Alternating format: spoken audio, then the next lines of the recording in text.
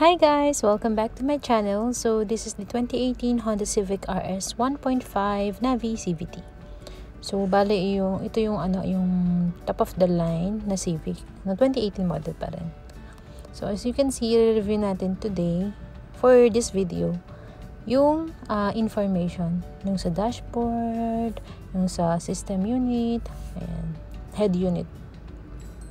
So bale pagka-on ng engine, ayan, ganyan siya. So, digital na lahat. So, ayan yung information niya. So, ayan sa seatbelt, vehicle stability assist. Ayan. So, kaya nakitaw pala yung mga yan guys kasi naka-on lang yung, naka-idle lang siya. Hindi pa totally naka-start yung engine. So, ayan yung sa temperature. Ayan. Wait lang. Ayan. So, yun sa steering wheel, pag may problema yung steering wheel, sa engine, to sa battery. So, ito pala yung use neto para ma-reset mo yung speed. I mean, yung natakbo na ng kotse mo. Ayan. Kilometer per liter yan.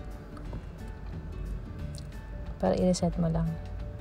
So, ayan, 0, 0. Tapos, pag nag-start ka na, ayun, tatansyahin nyo ulit kung nakakailang kilometer per liter para may basis ka lang. Tapos, ito naman si headlight. So, ayun yung park light off, park light auto. Pag maliwanag, mag-off yung ilaw mo. Pag madilim, mag-on. So, ito yung fog light. Ayan. So, once naka-off yung headlight mo, kahit na-on pa yung fog light mo, hindi siya mag-on. So, ayun yung sa right turn, tapos left turn. Tapos, yung use pala nung mabilis ang turn lang, ayun. 3 seconds lang siya. So, sa baba, 1, 2, 3. Ayun, 3 beep lang. Kasi yung isa naman, pag pinakababa mo siya, so, kailangan hanggat di ka nagtuturn, hindi siya maaalis. Pero ito, mabilisan lang. Ayan. Pag lilipat ka agad. So, ito yung paddle shifter. Ito yung minus. Usually, hindi na ginagamit ito kasi once na nag-brake ka na, magbababa, mag-downshift na yung gear. So, ito yung sa head unit. Ayan, yung speedometer.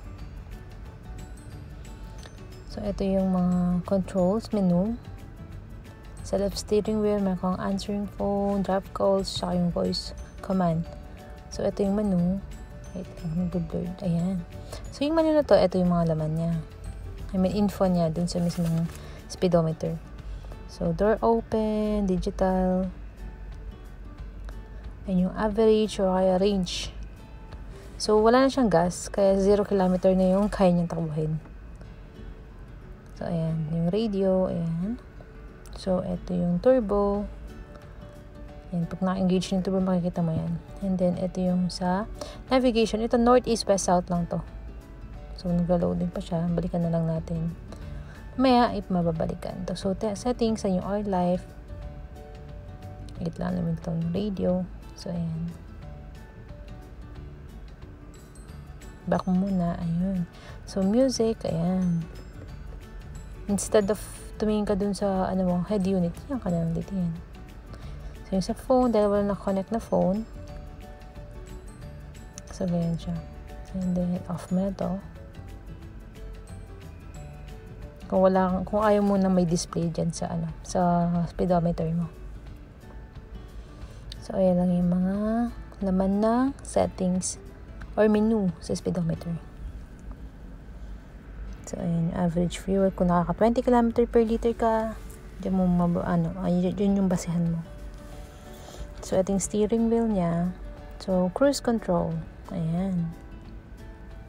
So, before mo maset to, kailangan minimum of 40 speed. 40 km per hour ka. So, ayan. So, para ma-set mo yung cruise control, first, pindutin mo yung cruise and then set. And then, may lilitaw doon na cruise main. Ayun siya, na naka-on na yung cruise control. Ito yung plus, tsaka minus. Pag nakaset na kasi siya, pwede ka na dyan mag-plus ng gear.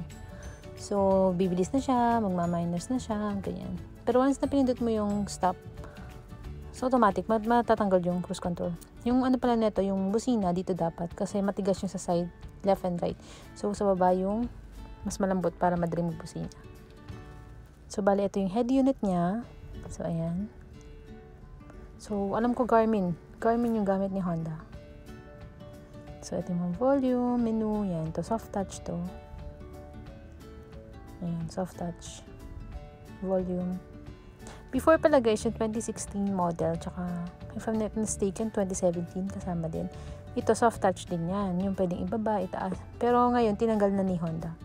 Siguro may mga feedback na masyadong sensitive. So, bigla-bigla lumalakas yung sounds pag na-slide yung kami. Kasi steering wheel nga naman. So, ito, navigation, phone, settings, audio, info, and then smartphone connection. So, ito, instrument, panel. Yun yung laman yan. So, ayan, configuration.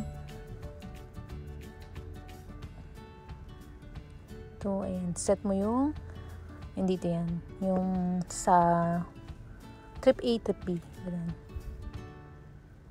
Ayan, mga trip A, trip B. Configure mo siya dyan. Then, home ulit. So, ayan yung navigation pala nito guys, pre-installed. So, it means na may mga daan na hindi pa alam ng navigation nito. So, mas updated at accurate pa rin talaga yung Google Map kasi nga gumagamit siya ng internet. Ito, satellite. Pero, kung ano yung naka-installed sa kanya ng mga daan, yun lang yung nakikita niya, of course. Yan, SM City Clark. Yan, pili ka lang diyan. So, go mo siya. So, ayan, yung purple na route, yan yung susundan. Kumukha lang siya ng Google, may nagsasalita. So, ayan. Yung turn right, turn left, ayan. So, same lang. Then, X para i-cancel yung location na pinili mo. So, yung settings, ayan, may where to, mute, stop, detour, ayan. Exit trips, where I am, map, ayan, yung mga details sa loob. Ayan, ito, hindi ko iset to. Profile. So, yung route. So, ayan siya. So, yung sa phone, pag once na na-connect na yung device mo, pwede kang mag-CarPlay. Later on, i-add ko dito sa video na to yung CarPlay option niya. But I'm not quite sure if mara-record ko siya. So, ito yung pag long press mo to, parang Siri. Voice over yan. I mean, voice command, sorry.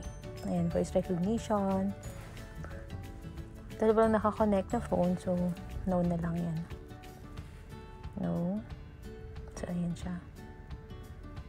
Head unit ng E, same lang sila. Wala lang yung navigation. Pero yung mga ibang details, kamukha lang nito. May Apple CarPlay, may Android Auto. Yung Android Auto, hindi ko pa na-try. So, clock info, camera, Bluetooth, smartphone. Tapos pala ito guys, napindot ko na din. Ito yung brightness ng monitor.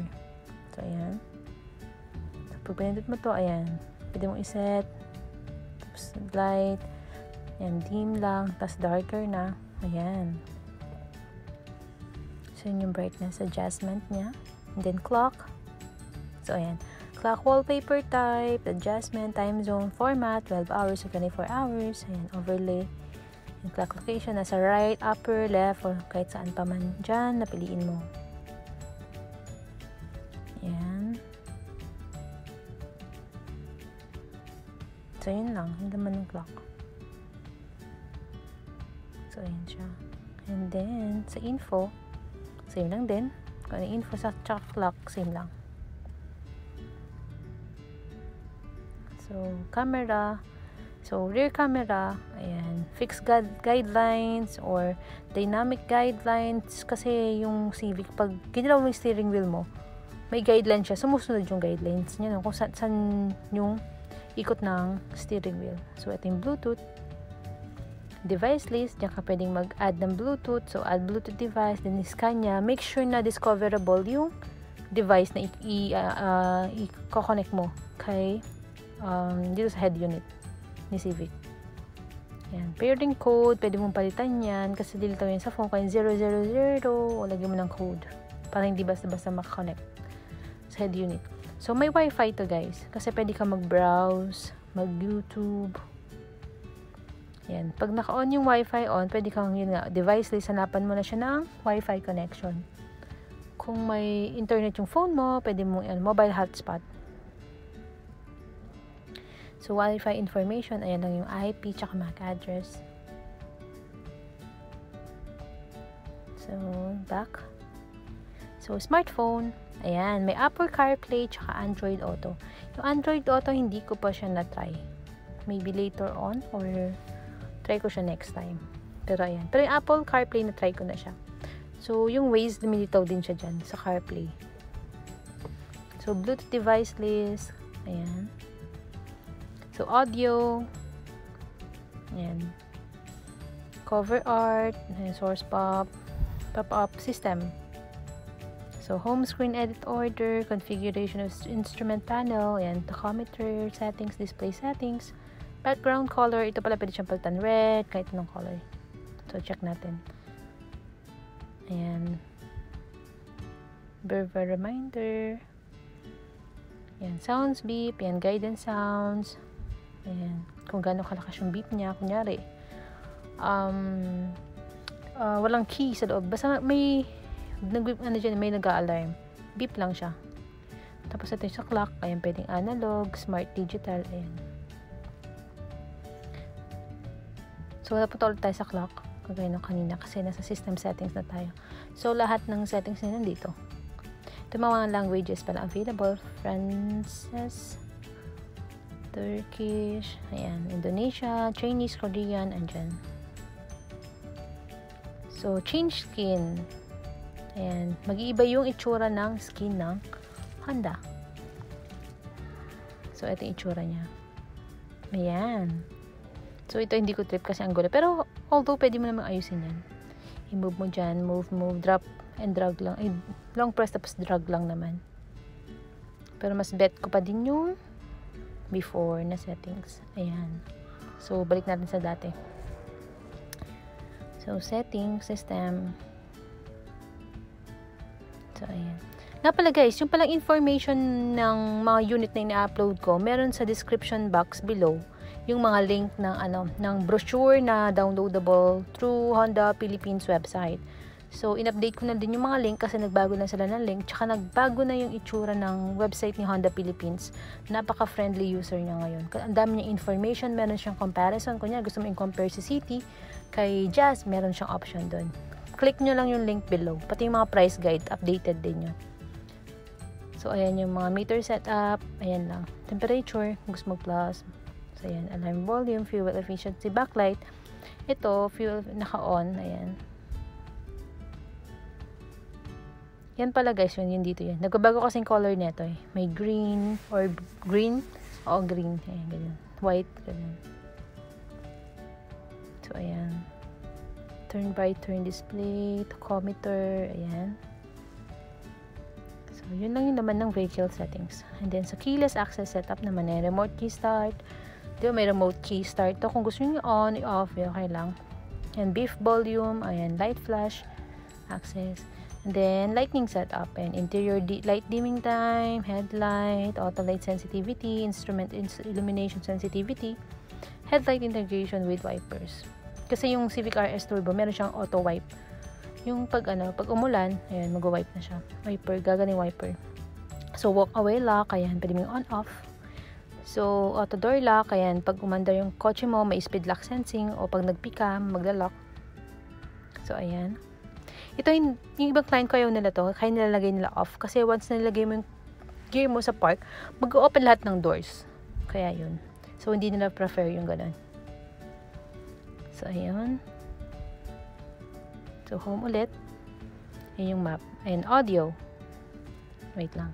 Ayan. So, sa audio, ayun yung source. Pwede kang pumili. May FM, AM, USB, iPod, Bluetooth, ayan, HDMI. Ayan, dun lahat yan. So, dito yung pwede mong i-adjust yung sound system. Ayan, yung bass niya para lumakas. Ayan, dun lang siya. Sa sound source, tapos kung kahit alin man doon, tapos pindutin mo lang yung menu. So, ayun. So, ito yung climate niya, sa aircon, ayan. Touchscreen. Dahil dual zone to guys, so, dyan yung location ng nung fan. So, ito pa siya. Side niya. So, low gear tuloy. Low temperature. So, yun lang guys for today's video. Hope you like it. And if ever may request kayong video regarding kay Honda, please don't hesitate to ask. So, please look for me, Apple Tolentino. Thank you. Goodbye.